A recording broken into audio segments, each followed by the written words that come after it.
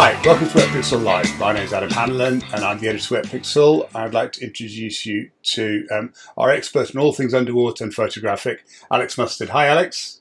Hey, Adam. Good to see you. Good to see you too. So I think we often concentrate on underwater photographers on the big stuff, the big exciting stuff or the more exciting stuff. So I thought today what I'd ask Alex to do is to go to the other end of the spectrum and to introduce us to some of his images about nudibranchs and sea slugs. So without any more nonsense from me, Alex, can you show us your 5 favourite nudibranch images, please? Well, you're probably going to get some nonsense from me to begin with as I try and pad this out and get extra images in. Yeah, I think one of the things I like about nudibranchs is that, they do have, although they're kind of, weird little marine things, they do have this ability to reach beyond our borders. Mm. And this book here is a book which many people will be aware of.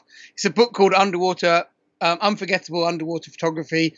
It's a collection of some of the most memorable pictures from all the years of the Wildlife Photographer of the Year competition. Some of the most memorable underwater pictures. It's got Brian Skerry's whale shot with on the cover there, which is pretty cool. Yep.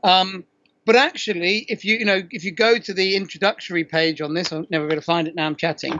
But right alongside the main introduction to the book about underwater photography, there is a nudibranch. Yeah. My nudibranch shot, and I think it's amazing that even in a book that's aimed at the mass market, that's sold humpback whales very, very well, they still get in there. Yeah. And I think that's something I love about nudibranch photography. It can seem like the geekiest type of underwater photography. People can, sort of question, why are you wasting your time shooting these small little slugs and things like that? But actually, the shots are really valuable and do really well. I mean, this picture here up on the screen now, it's just the cover of a diving magazine. But all around the world, this is a British diving magazine and a British sea slug. But all around the world, nudibranchs make it onto magazine covers. Yeah. This next one actually is one of the big university biology textbooks called Life. Yeah. And my nudibranch's on the cover of that one. So it's a sea slug, not a nudibranch. This one. But it's amazing that these shots do have this really big appeal. So although it can seem like the geekiest of geeky types of underwater photography, actually nudibranchs do have that ability to reach out beyond our world. And that's something I really like about it. They're very charismatic for something so small. Yeah. So I'd like to start now by going through my top 5. Although before I get to that, I was going to show you, I would say that most of my strongest pictures of nudibranchs are these very simple portraits like this one. This is a Hypsilodoris from Bali. Yep. And this is just a kind of a classic nudibranch portrait. We all shoot shots like this. Nudibranchs look great, particularly when they're coming onto the camera like this or going across the frame. Nice clean background. This was shot with inward lighting as a vertical shot on the black sand in Bali. Nice and easy to get this clean, crisp shot. But I haven't chosen shots like this for the top 10 just because I think my shots like this, although they're probably the strongest shots I have of nudibranchs, they're not. They're the same as everyone else's. They're the same as all the good shots of nudibranchs. And as a result, although they sell well, they don't have that same resonance as pictures that are maybe a little bit more special to me. So my top 10 is a little bit more varied. And this is top 10, top 5. Top 5, yeah. Easy. Really got it. So this is the first of my top 5, officially top 5. And this is a wide angle shot of a aggregation of hooded nudibranchs, Malibis, in the waters around Vancouver Island in the Pacific Northwest of North America, in Canada. And I know I really love this shot just because it's a spectacular wide scene of the underwater world, but it's based around these beautiful nudibranchs that look incredibly attractive in that lighting. Yeah. And I like the fact that although we think of nudibranchs as a macro subject, a wide angle scene I think works really well. Yeah. And actually, these nudibranchs, we didn't go down to shoot them. We'd done a dive, and just before when we came out of the water, we were on the boat. And we saw that this little bay had loads and loads of nudies in. And I said to the boat captain, look, I've only got, 60 bar left in my tank or whatever.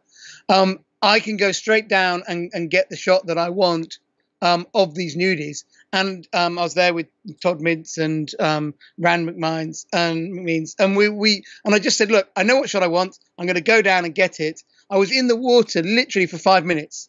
I was cold after my dive anyway. I went down, I framed this up. I did 2 or 3 different aggregation groups. Yeah. I did the shot in, literally a few seconds, and I was out the water. And this shot gets printed and published all the time.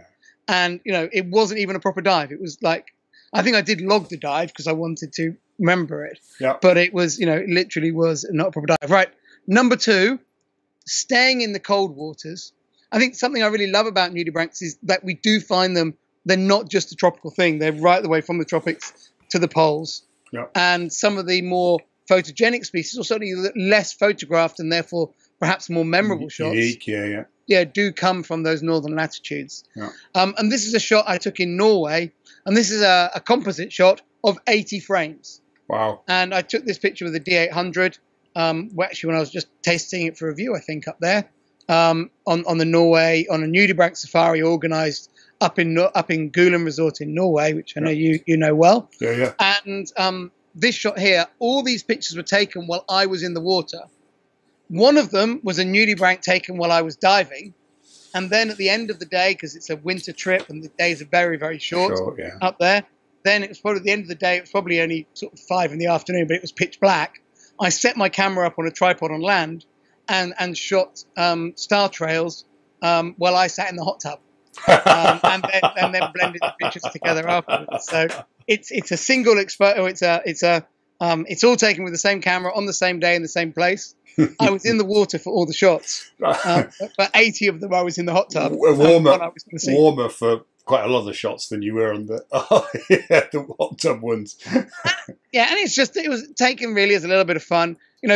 I kind of took it a little bit poking fun at star trails because the majority of star trail shots are taken as composites. Yeah. So I thought, well, if you're taking a composite, why not composite anything in front of them? Yeah. And it was kind of taken to take the mickey out of my friends. But actually, it's a picture that does do really well. It's a picture that really intrigues people. Yeah. And although it's obviously not representing a real nature, it is all from the same location, and it does capture the experience I was having on that day. Yeah. So I like the picture, despite the fact it doesn't bear much relation to reality. This next shot is a super macro shot of a nudibranch.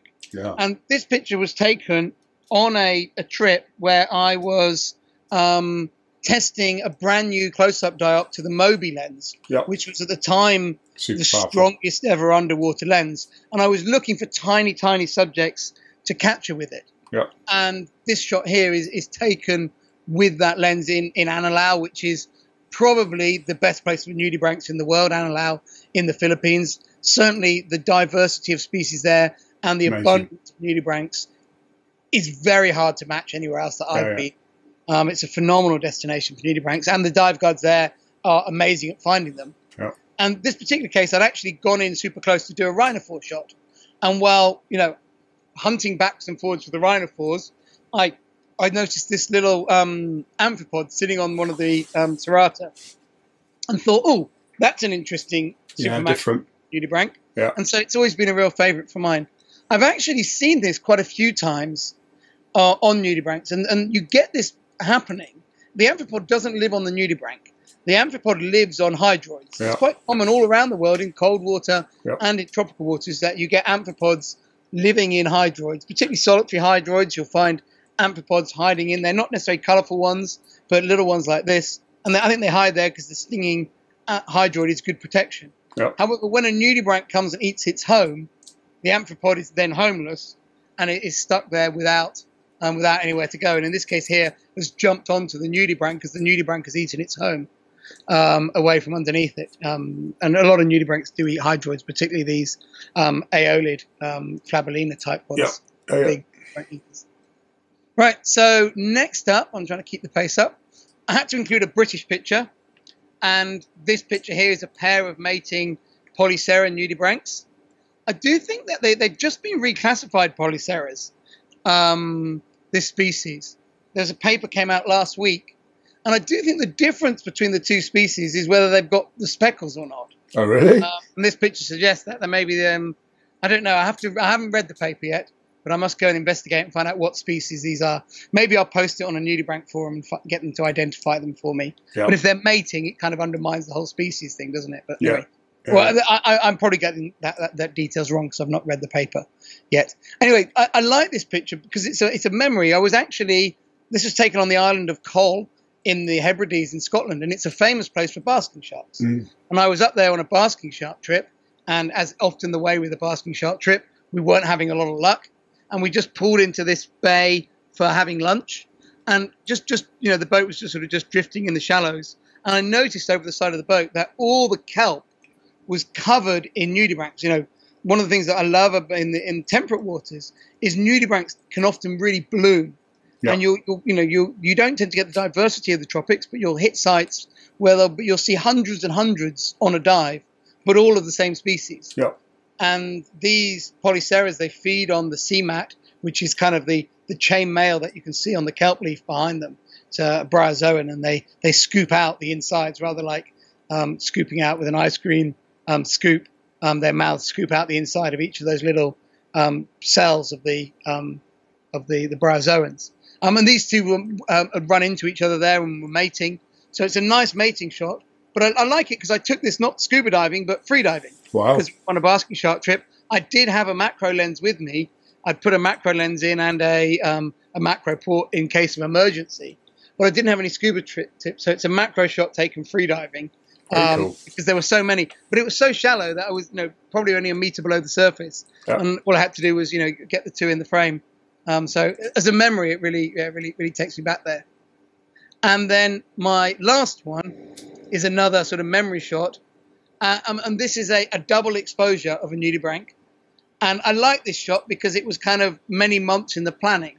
Because the background was taken in Canada and the foreground was shot in Norway. Wow. And when I was in Canada, I shot some kelp forest backgrounds for double exposures to use in Canada.